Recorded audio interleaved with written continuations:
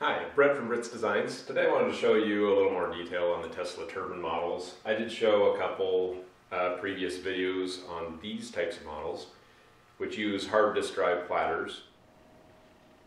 The Tesla turbine, a model like you see here, was invented by Nikola Tesla. He received the patent in 1913, and the unique design to this is that it uses flat blades. There's no actual any type of cups or what you would think of a normal turbine. Both of those I used hard drive platters similar to that because they create a very nice disc, very smooth surface, very thin, and it works out quite well.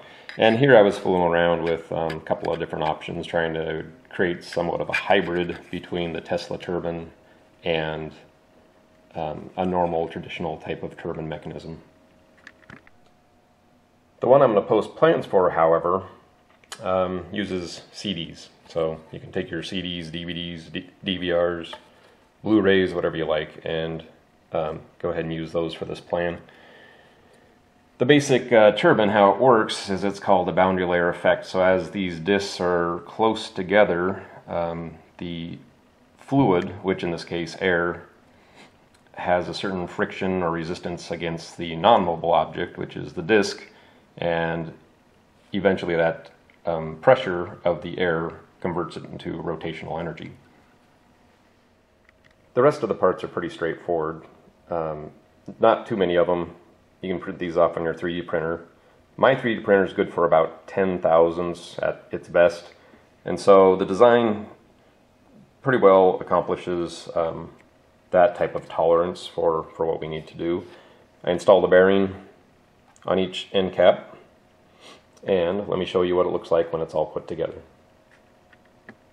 So here's the assembled version of the Tesla turbine. You can see the screws coming through the case. Try to get somewhat of an airtight seal.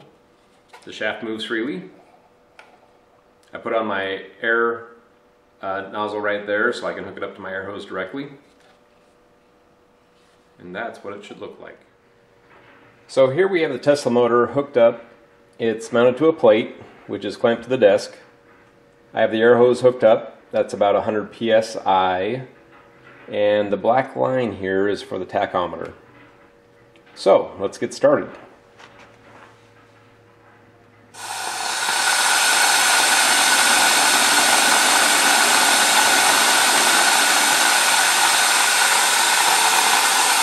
So there's relatively low volume.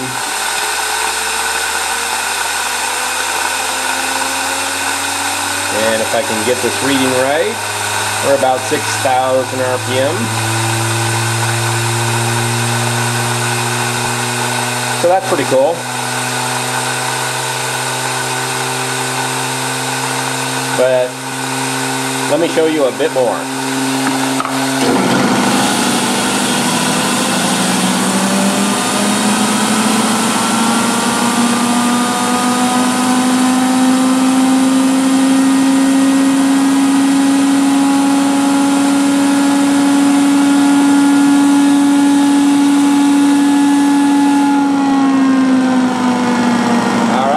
Pressure is off.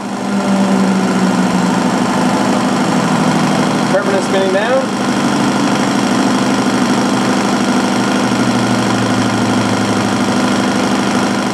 So there you go. A Tesla turbine model. Not bad for a few CDs and 3D printed parts. If you'd like to build one of these on your own, please find the plans on my Etsy page, and I hope you enjoy building it as much as I did.